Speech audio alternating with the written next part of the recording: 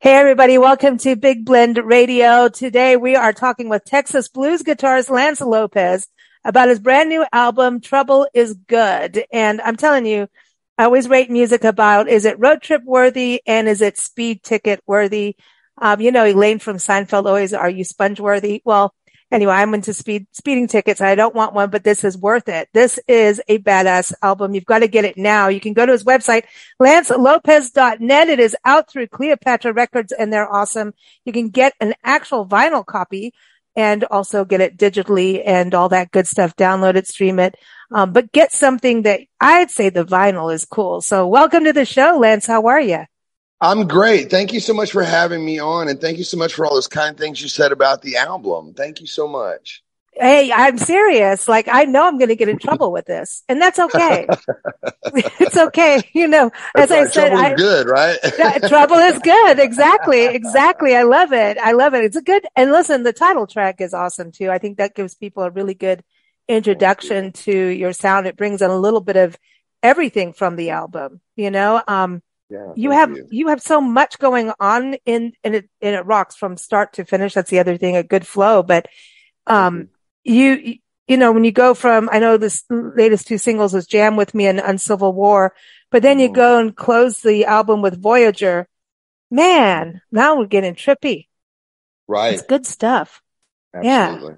Yeah. Absolutely. Yeah. But thank you. Yeah. We wanted to cover the landscape and, you know, being categorized as a blues rock artist, and you know, or Texas, you know, it's a lot of times Texas blues, but you know, generally it's blues rock.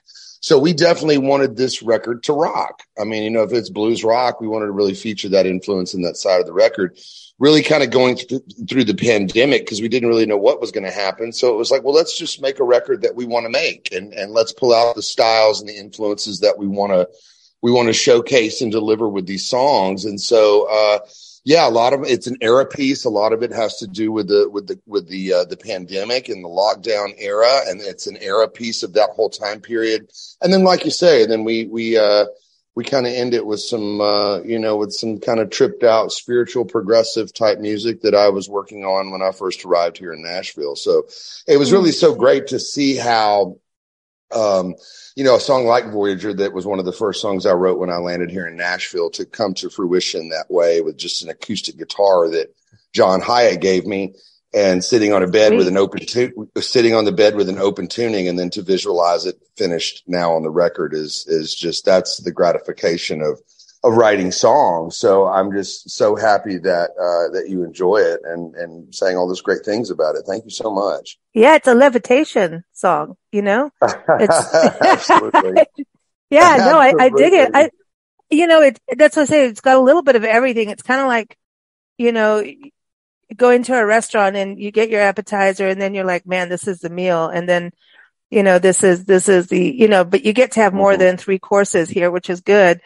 It is like a sampler, but then you get to like Wild Country is something I think people will really, it kind of like brings everybody home, right? You know what I mean? Absolutely. Absolutely. Yeah. Wild Country. And, you know, Wild Country was probably one of the first tracks we started working on the album. I mean, that was a song that we had been working on that was kind of left from the Tell the Truth era, that Joey Sykes and I had been writing, because Joey produced the record, and Joey had been writing for my last album as well as a band I was in called Supersonic Blues Machine. So we had a relationship extending that far back, and so we had a stable of songs that we were drawing from that were left over that we thought, you know, and a lot of them didn't make the record, but we recorded them. You know, we had a lot of songs that were left over.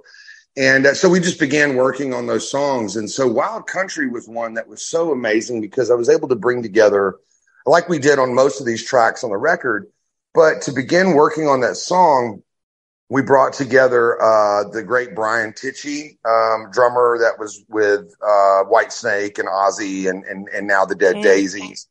And then Jurgen Carlson from Government Mule, bass player, and Buck Johnson, who plays keyboards with Aerosmith and the Hollywood Vampires.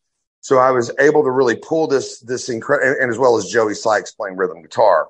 So to pull this incredible band together, and Jurgen even was like, he since has left Government Mule recently, and he was saying, he was just like, man, this needs to be a band. Like this needs to be totally, like, and so that happened. That's what was beautiful about each track with the collective of musicians that we put together. It was like each track was just like, wow, it was like just playing with another great band and another great band and another great band. So as opposed to like Supersonic Blues Machine, I was just in one band and it was one collective of musicians. This was like doing it over and over each song, with iconic musicians that showed up to play that I was so very honored and so very grateful for. Like Jam With Me with Greg Bissonette, who's currently out with Ringo Starr right now. Like I said, Brian Tichy, and then we had Bobby Rondinelli from Rainbow and Black Sabbath playing drums, Danny Miranda from Blue Öyster Cult.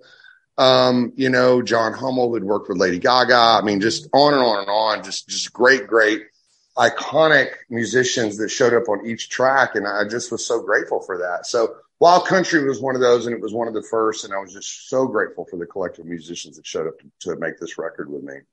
Yeah, I think that should be like an anthemic kind of 4th of July song, Labor Day weekend, Memorial Day, Veterans Day, kind of, it's got that feel to it, yet very personal too, depending on who you are as you listen. You know what I mean? That's what I have my opinions of what makes me feel good, but everybody listens to music in their own way, even regardless what you write. You know what I mean? It's like, hey, they take it personally, which I think is a beautiful thing. It's a co-creative experience, and definitely this album has that. And what I find interesting is the energy on it. I know it's a studio produced album, but it feels like you're at a show. And I think that heightened energy of having different people, jam with you, the jam with me is in there. It's got that vibe, which throughout the album, which yet not like jam, like sloppy jam. You know what I mean? You guys know what you're doing, obviously, but it has that energy. Right. Well, I think a lot of that was, the collective of just legendary icons that showed up to play, that either flew tracks in. Now, when the beginning of the album started at home, and that was kind of the essence of Trouble Is Good. I mean, that's when the pandemic started and COVID hit and all those things happened. We had already been in talks about making a record. We had offers coming in from Europe to go back over and play some festivals. And I had taken a big extended break, and I started playing out live again. I'd gone over to Little Rock and done a thing for the Arkansas River Blues Society. Sweet. And so I was like, we were gearing up for, here, let's make another record. Let's go back on the road. And then bang, COVID. So what it did was I had talked for years about getting a home recording set up, to fly tracks in at home, and produce, especially when I was on Supersonic Blues Machine, everybody was just hounding me to get my home recording thing happening because I had a big place with the guitars and amps to work on all that stuff, but not recording. And I was too busy on the road all the time. I was focused more on live gigs and playing shows and working and not really recording at home. And so when COVID happened and we were already in talks of making a record, it then, shifted me into a new computer and interface, all the software, the DAWs, the whole thing, going down the rabbit hole of microphones. And the thing that was really cool was I was living in houses. The first house I lived in when we started the record, we dubbed it the Jam House, had the big vaulted ceilings and big wide spaces.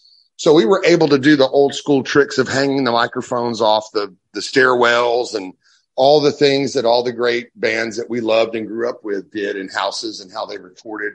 So that's what kind of got us through everything. It just refocused and we went into home recording, and we were exchanging ideas between Nashville and LA with Joey. And then Joey was tracking, the bands in LA. So he would track certain tracks, we would flesh the ideas out, and then he would get a basic track and then email all that back to me. And then I would play lead or whatever guitar parts and then cut my vocals, in my bedroom, or in my living room or in my dining room, and what was so funny, like trying in the TriStar State, guitar sounds were 2 Marshall stacks and a microphone 20 feet away from my kitchen, No way. And then, Rattle those pots and pans. Yeah, and then I go into a big studio, and it was like with tons of amps, and it got smaller. And I went, how is this possible? I just cut this guitar track in my kitchen, and then I came over here, and it got weird. So when everything began to open, we went to New York first. Joey and I went to New York. So the organic sound came from us going, to work with Danny Miranda and Bobby Rondinelli and these icons we wanted to go work with to get these sounds like on the title track and on Civil War and these other things that they played on Voyager.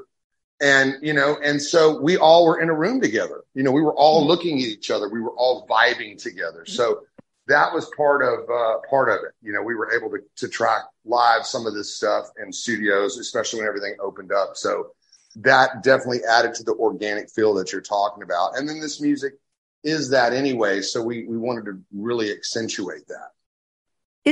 To me, it's super just cool to hear the different processes, because as a listener, we don't know everything that goes into it. You're just right. Like, man, this is some badass music. Like, this is tasty goodness. It's like when you find really good barbecue. I know about that. It's like, okay, I'm going to sink my teeth in this. And it's, I know that everyone, raves about your guitar playing, Jeff Beck, and, they're all for all good reasons. Right. But I was listening to your voice and I was like, holy cow, like, how are you doing that? I mean, it's like, your voice is insanely good. I mean, it's strong, it's powerful, it's dynamics. I mean, so like, that's what I think people should be like raving about that as much as they do your guitar work, because they're both incredible. And I do agree with you about blues rock. In fact, I have to give a shout out to our friends who are sponsoring the show, because they're huge rock, metalheads, music. They are all in it. And they're like, I don't care, whatever, you've got to put us on all these kinds of shows. And they run a bed and breakfast, the Lion and the Rose, in Asheville, North Carolina. We call them Mr. and Mrs. Wild. And if they're not out looking for wildlife in the Blue Ridge Mountains or Smoky Mountains, they're out following bands across the country.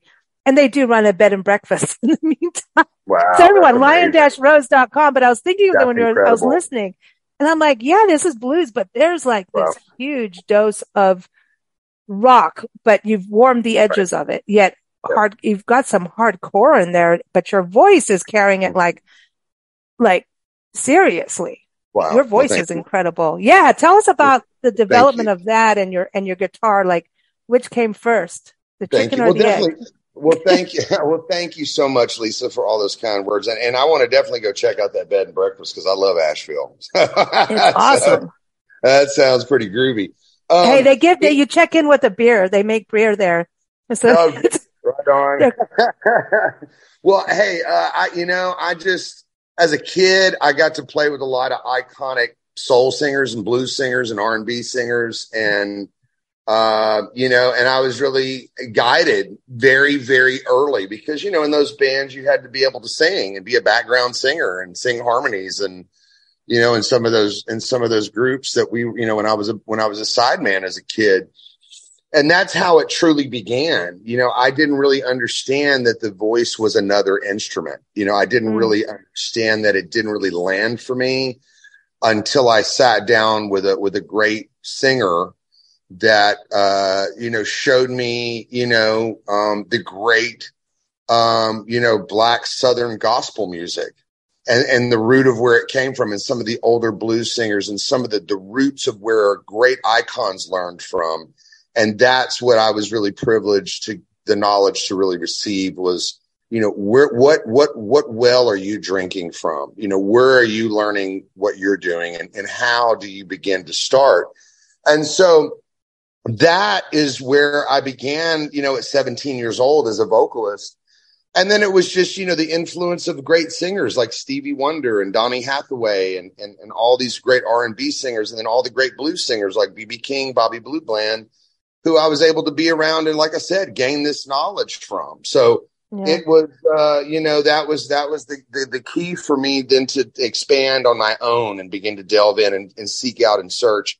And then it was just like the guitar playing. It was sitting down and trying to mimic great singers, while adding my own inflections. And then years of being on the road and singing through, subpar PAs and having to sing louder than God. the band were loud, and that kind of added a lot of gravel, and then cigarettes, whiskey, and everything else. added the extra added flair and flavor. So Yeah. Years of that. So Yeah, no, but there's a level of both guitar and with the singing of it's just like a commitment to it. Like when you're performing it, you have to go, you can't half-ass it. Like you're playing and you're singing, there's no half-assing. It is, you have to commit, just like a comedian, even if they're bombing, they have to commit. Otherwise it really bombs, right? So that level of just kicking it in and going just, full tilt boogie, is huge to do. Right. And then tour that way too. I mean, do you have to like take care of your voice? I mean, I come on, the whiskey eventually has to run dry on voices and vocal cords, right? And it's been quite some time since that's happened. So yeah, it was just like I said, it was years of that back, as a young man on the road, living life and having fun. And so, nowadays as I have gotten older, absolutely. And so it's a fact of definitely taking care of my voice, and knowing my monitoring situation on stage. Like it's got to be the loudest thing on stage, period, or I will hurt myself and not be able to perform the next few, like if I'm on tour.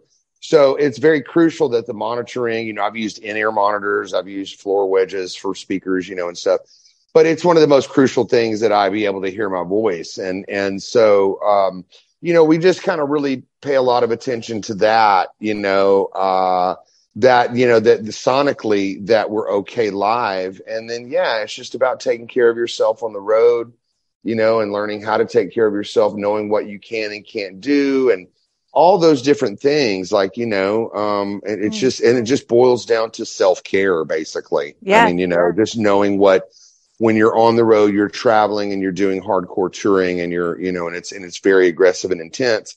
It's going to then require an extra level of self-care.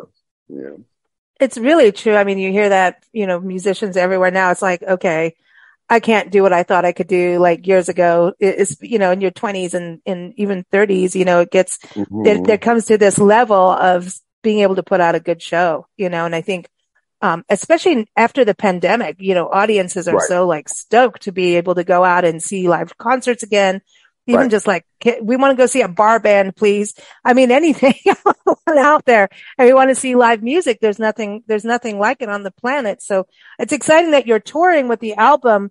And so I want people to know, again, if you go to, his website, Lance's website, lancelopez.net, you'll see all, obviously get the album. And I want to talk about the vinyl and everything too, but you're on tour through Indiana, Florida, Texas, Louisiana. Oh, I love Louisiana, Mississippi, Jackson. Oh, cool. And Indianapolis again. Man, you keep circling around Indiana. What's up with Indiana? You got to think for that. It's just north of Tennessee. We can run up there real quick and come home. Yeah, that's true. I just did it. It's not very far from Nashville. So we got a lot of friends up there. So we like to go up there and play for our friends. And then, usually we can turn around and drive back, if it's warranted. Not always. We like to stay up there, but yeah, Indiana's not far away in the Midwest. And we have lots of friends and fans in the Midwest that we like to go play for. So these are just the beginning of the tour. And we, at the end of the year, dates are coming in steadily. And so by the end of the year and the first part of next year, we're covering this region, and we're trying to make some plans to go over after the first of the year, spring and summer, to Europe. So we're working on various things for touring behind Trouble Is Good. But yeah, for now, we're kind of going back to our hardcore fan base, in our regions where we've always been loved and love our people. And we're going to take the record to them and play that live before branching out for the rest of the world. So that's kind of the idea of the tour. And then we look forward to seeing everybody else in 2024 and towards the end of this year.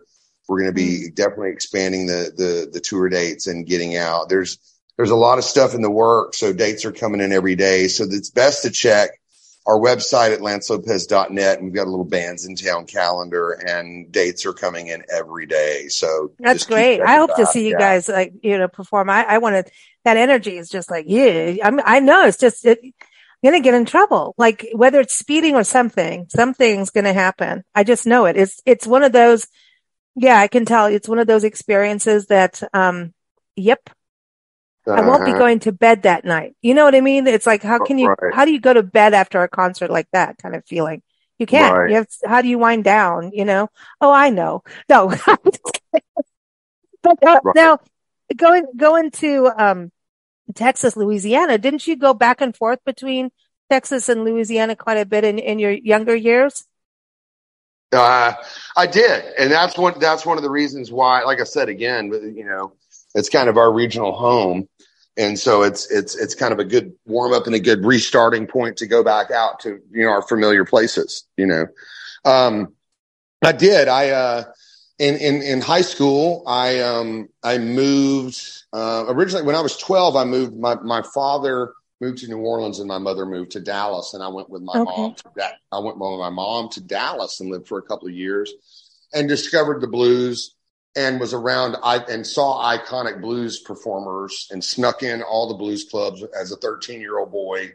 And, God bless Doug Henry at Blue Cat Blues and David Card at Poor David's Pub in Dallas, Texas, because they would let me and my little friend Chad, who sadly passed away about a year and a half ago. He was my little running buddy. We would sneak into Poor David's Pub when Albert Collins would be playing or Gabe Brown. And so back in those days, there were payphones. So what those club owners used to do was make us go stand by the pay. We couldn't move. We had to stand by the payphone because their logic was if somebody came in and there were kids in there, they would go, we just let them in to use the phone. Yeah, So we would stand by the payphone and got to see Doyle Bramhall and Albert Collins and and Bugs Henderson and Anson Funderburg and Jimmy Vaughn and all these, iconic people, and stood, 5 feet away from them and got a great education early on. And then I moved and then just diligently working and just ingesting and devouring everything that had to do with the blues. I then moved to New Orleans with my dad, and he had seen how advanced I had got on guitar and how much I was just deep diving into the blues. And he immediately was like, we live in New Orleans, you're going out to play live, and that was like, he was like, it's time. And he drugged me out to various clubs in the French Quarter. And then at the time we lived in Metairie, which is a suburb of New Orleans in Jefferson Parish. And in Metairie, there was this small area called Fat City. And Fat City was like a mini French Quarter for the locals there. It was like a locals thing because, the French Quarter was really touristy and that whole kind of vibe. Fat City was like a local French Quarter and we lived in it. Our apartment was like in it. So it was like living in a mini French Quarter. And so I literally could walk out out of our apartment and walk 3 doors down to the gig. I mean, I literally was in my neighborhood. Yeah, that's sweet. Playing, clubs and down, 2 doors down. So, and that's how we did it. And so early on, that's what happened. My dad, he took me out and I met guys and I sat in and they began to hire me. And then he was kind of like, you're on your own. And so I was like 14, 15 years old. And I would get out of school at like 3:30 and my first gig would be at 5. And we would play a happy hour gig from like 5 to 8. And then we would leave that gig like in the French Quarter or Fat City. And then we would go to a 9 to 12 gig in the French Quarter, like 7-Eleven or Late Night Bourbon or one of those. And then we would go back to Fat City for the after hours gig from like 2 to 5. And then I would get off the gig at 5:30, get my guitar and amp. I would scurry back home and lay down for 2 hours to be back at school at 8:30.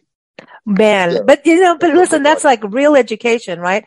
There's nothing like a rehearsal is live. A live show gets you faster than noodling in your room. You know what I mean? It just pushes you way ahead fast. And then you went to school. I mean, and how much did you want to stay in school?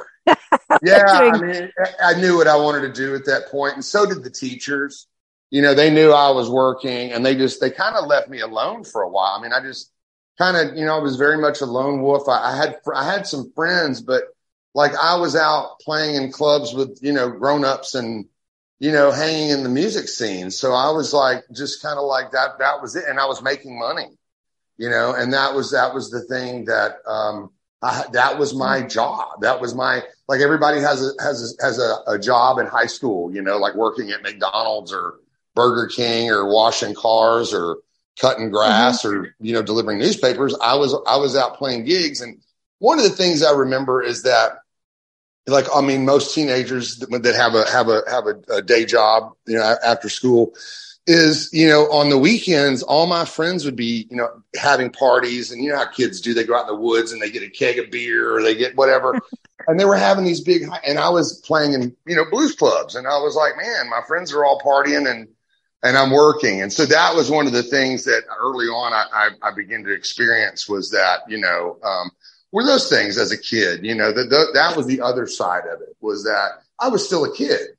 I still had all the emotions of a kid, even though I was playing with men that were in their 50s, or 40s. And like older guys, it was like I was still a kid and my friends were still partying and hanging out, and I was playing and working and not able to hang out. So I think that was my experience. Whereas, sitting in a video store, remember we had video stores back then. Remember Blockbuster? Rewind. Remember Blockbuster? Yeah. Like, you're working at Blockbuster and all your friends are at the party. It's the same thing. So that was kind of my deal, was like I was playing gigs, and but I was earning money, and that was my job, and that's kind of how my father looked at it. I mean, that was my job. So yeah, but but there's something real. I mean, you have those moments.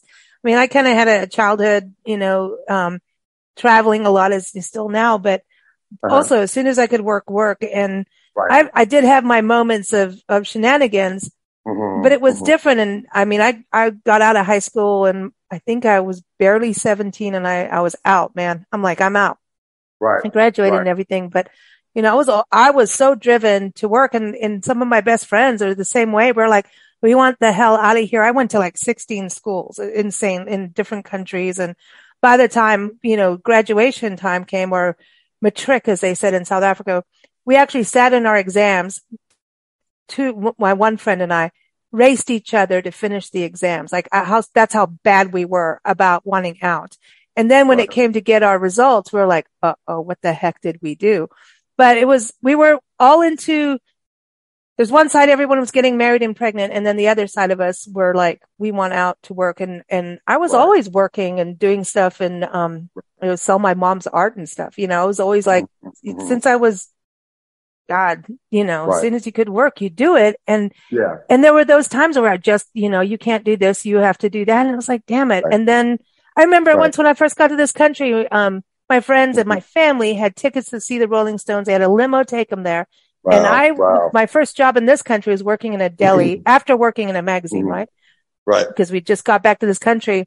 Right. And I had a shift and I didn't want to screw up the job because we were like starting over, just got back to this country and I was young, but I missed that over a gig at a deli. Are you frigging kidding me? I could have seen Stones been taking it was like this huge show. And I think there was like a double booking too. I was like, damn it, that was stupid. But I've got good work ethics now. You know what I mean? Awesome. So I know. One of mine was like, we had a place called the Greenville Bar and Grill in Dallas. That was the iconic place. It's where I met Billy Gibbons in the early 90s and everybody else. And I had to play 2 nights in a row there when the first Page and Plant tour came around with the big orchestra and the mid 90s. And I was a kid, I was playing blues, this is a very iconic place. And so the first Page and Plant, my girlfriend and all my friends and everybody I knew were all going. Nobody was coming to my gig. They were all going to Page and Plant. And I was so bummed, and I had to work, and I walked in the Greenville Bar and Grill to load in, and there was Robert Plant and his son sitting at the bar eating a burger. And it was just so cool. And I was just like, man, I'm playing here, so I got to walk in and experience that. But yeah, it was that thing. And still I got to, hang out with them and see them and meet them. And then I hung out with Billy Gibbons that night after my gig at Cafe Brazil in Dallas and got the whole rundown. And he had been hanging with Jimmy Page. And so I got the whole spiel of what was happening. However, I got the firsthand accounts with the guy, but it was like that same thing. Even though I was doing what I loved and I was playing a gig, everybody was going to see Jimmy Page and Robert Plant. And I got to see the next tour. I was front row on my 21st birthday. It was pretty amazing. See, there you go. So it paid off. I got the front row first, next tour. And so it was amazing, but still, it was still that thing like we're talking about, like you at the deli with the Stones and me playing at the Greenville Bar and Grill with Led Zeppelin. Yeah, but Billy Gibbons didn't come and order a pastrami on rye. That would have been cool. Oddly enough, we had in Dallas, Cafe Brazil's there, and I walked in after my gig because that was like where everybody hung. It's a 24-hour place, and I walked in, and there was Billy kind of had a long table, and he was like, LL, and he motioned me over, and I went over there and sat with him. And so I didn't even know he was there. I walked in, and there's Gibbons, and they had just all come from the show. So, just really cool times, man, really, really cool times. Yeah, those are formative years, those beginning times. And you have to just like, damn it. We have that now, in life, as adults too, but it is those formative years. I do want to go back to, the whole Texas, Louisiana thing, because I keep threatening of doing a show just on the South, like doing Texas, Louisiana, just music, right? A music show on it with Texas, Louisiana, Georgia, Florida. Alabama's got to be in there too, of course. And I know it can stretch out, got North Carolina, South, I can't leave them all out, but there is something about this musical blend that brings in like the desert and the Norteno music. And like, like Ry Cooder to me does amazing work of bringing in up the roots, but he's like, he's like on my top 10 of I have no words for the greatness of Ry Cooder. Right. Yeah. It's like, I keep going back. There's the YouTube series of him at the old Gray Whistle Test. Is it whistle test or stop? And, God, just the showmanship and just bringing in the diversity, the cultural diversity. And when I was listening to your album, that's kind of where I was going. It's like, got a little bit of everything in there. And I think there's something about Texas and Louisiana, those two being together, and Mississippi. God, Mississippi, goddamn, I can't bring that up. You can't leave that out either, No. Of course not. It's just, there's something about this, you can't say it's all, blues. There's blues and there's a little country. There's like juke joint blues versus, I don't know. There's just, and there's just blues out there that shouldn't be labeled as blues. That's just so, there's a thing about a feeling, like you've got feeling in there, yet you know how to rock it. And that's a balance too. You know what I mean? You can't fake it. And there's something so real about the music that comes from these states that you cannot fake it unless you're an idiot. And then you suck. Like you don't do it. I'm trying really hard to watch my language, but you know what I mean. Too. Yeah, I do know what you mean. Well, it's a great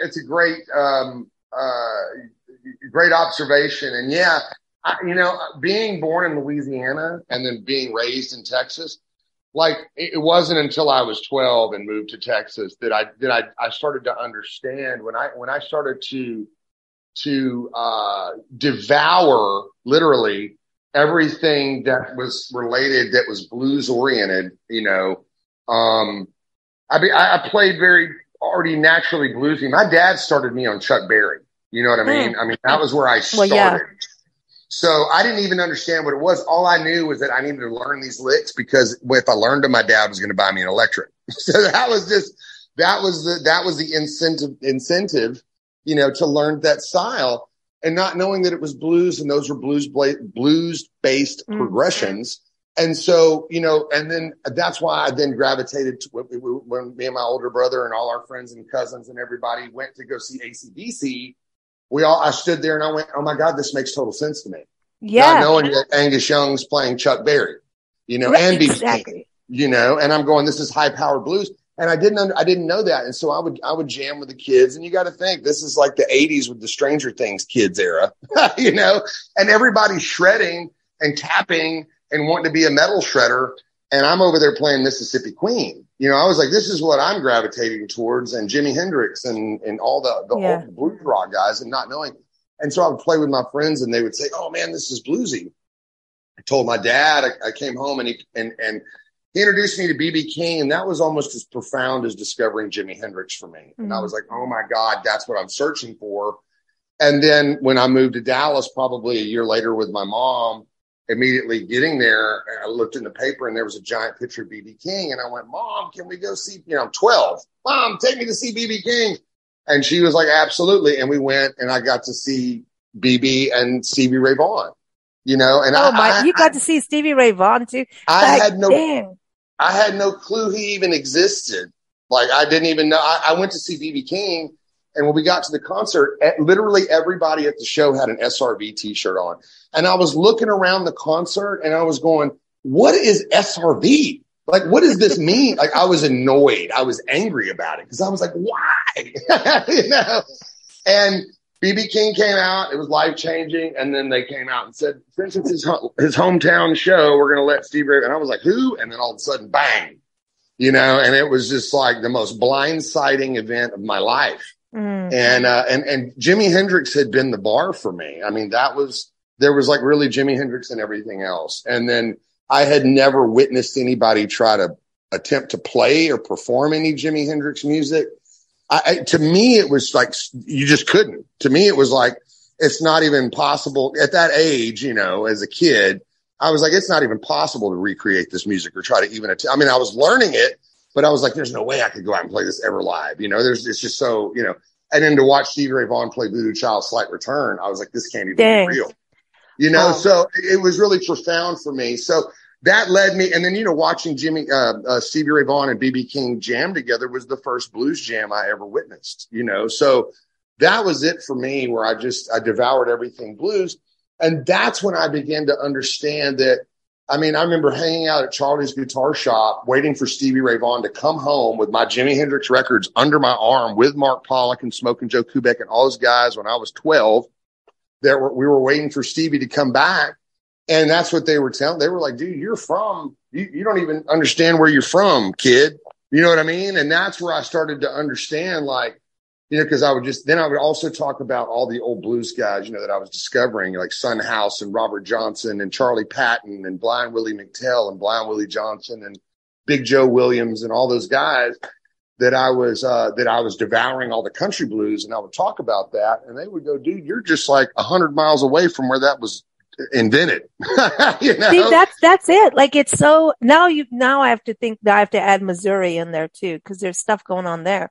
It's fascinating to me about how, and you even think about how the blues went up to Chicago, got Muddy Waters, and you've got Buddy Guy and everybody going up Chicago way. And so that's why I was interested about you going to Indiana, because stuff changed. Music, the scene started to spread out and up north and historically, right? So I don't know, there's something just really about getting to the roots of it all in these areas and how things could cross over, yet like diversification is celebrated. We are the big blend, here. So we like that stuff. We like it to be like, if you're in nature, you want biodiversity. You don't just want one plant. You want to see all kinds of plants, So maybe we're just piggish, and greedy about this. But the same thing with music.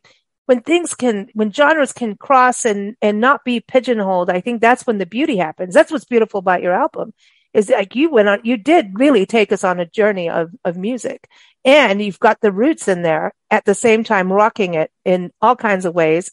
I think it's, and just in closing, I do want to touch on the one, so Uncivil War. Right. Wow. That can go personal, and that can go with our country right now. Or you could do Europe and England. I mean, absolutely. Could do. You got it. You absolutely got it. Thank you for getting it. Yeah, like that. That's a very, people need to listen to that, because maybe we'll kind of get it together somehow. Yeah, and that goes with the diversity too. Right. That's that's the hope and the prayer. I mean, it goes from, I had a marriage that ended, and which led me to moving to Nashville, and it was a healing piece for me, as well as, like you said, for socio-political reasons as well, with what happened during the pandemic, what was happening during everything. I literally unplugged. My life has been a lot better, with a lot of things that were happening sociopolitically, with the pandemic and everything else. I literally turned my TV off. I was watching it every morning, watching the news, watching it, and it just, and absorbing all of that energy, that I had to shut it down, and I became more serene. I became more peaceful. I became more creative. And I went, wow, just absorbing that energy and what it was doing to me. And even still today, like I choose to check in on the media and the news every now and then. But like when it was like very, hectic and just bad energy and war and elections and blah, blah, blah, blah, blah. Oh God.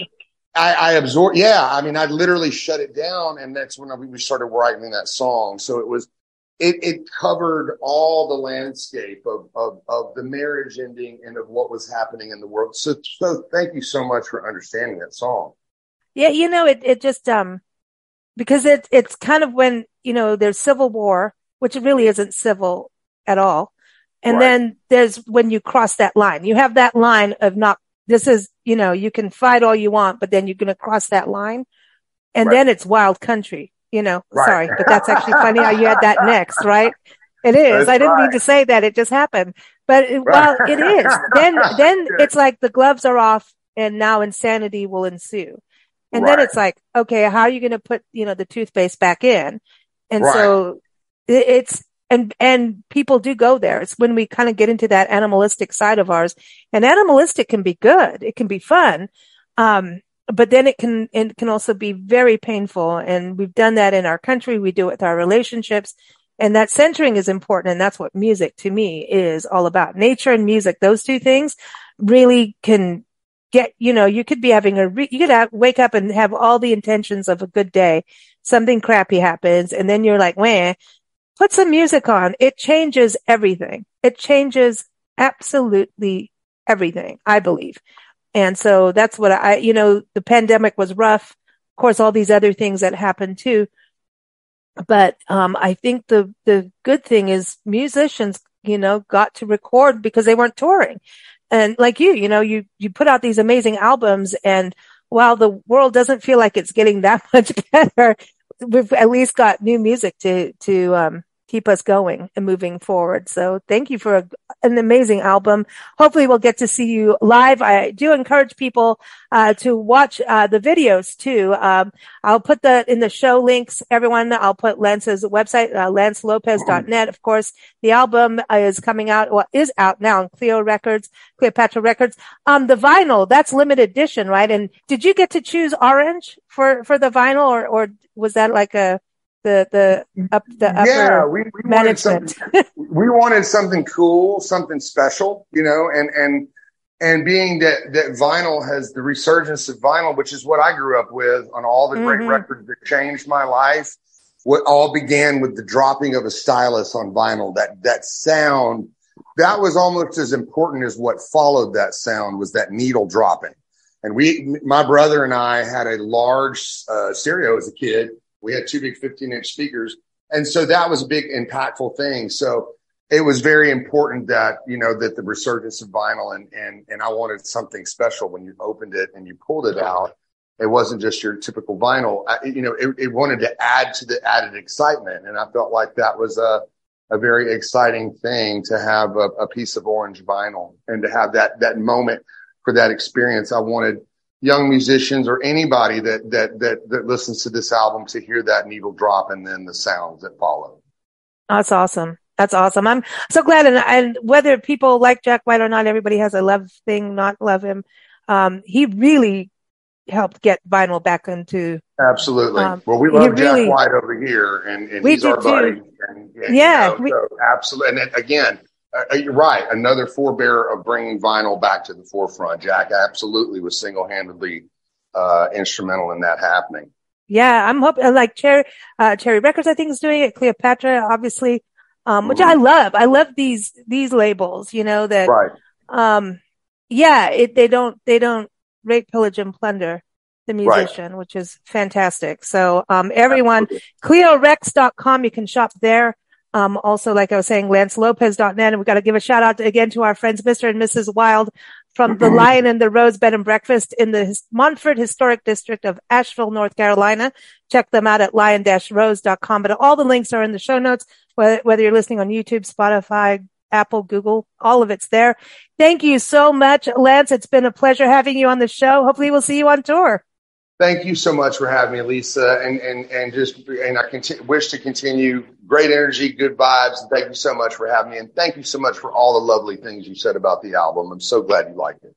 Well, I'm sending you my speeding ticket when I get it, because you know it's going to happen. Well, I'll send you mine. How about that? All right. See you in court. Right, exactly.